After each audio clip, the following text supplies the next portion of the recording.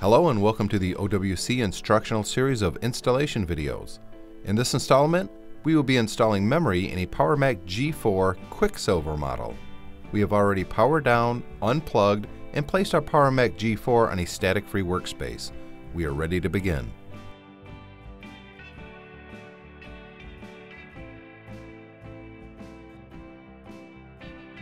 Our first step is to open the machine. To do so, lift up on the handle on the side and lower the door. The 3 memory slots are located here, next to the processor. To remove the old installed memory, push down on the tabs on each side of the memory slot until the old memory pops up and out. Now remove the old memory and set aside.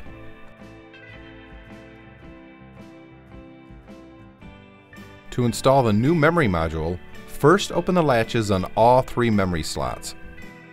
Now line up the notch in the new memory module with a pin in the memory slot. Push the memory down into the slot until the memory snaps into place and the tabs close and secure the memory. Repeat for all 3 memory slots.